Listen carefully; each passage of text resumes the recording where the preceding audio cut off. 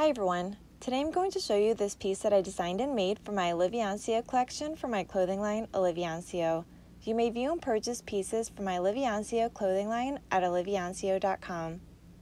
The items that I used to create this piece are 2 pieces of lace applique.